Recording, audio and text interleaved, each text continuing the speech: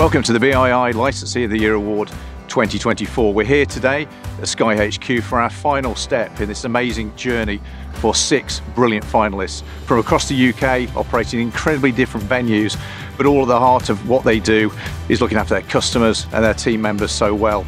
We have an amazing set of judges, from experienced operators who are award-winning in their own right through to industry experts, to really the best of the best to make sure that our winner that gets announced is the very best. The LOYA process has been really enjoyable and informative. I feel like we've learned a lot about ourselves and about our business. It's been a really good experience and a good opportunity for me to look into in depth the business. It's been great just to meet the judges, learn from their experience and look in depth at our business and what we could be doing better. Winning LOYA would be incredible because we've been in the business for 2 years and it's been a long, hard road to get here. Just being nominated alone for this was absolutely incredible.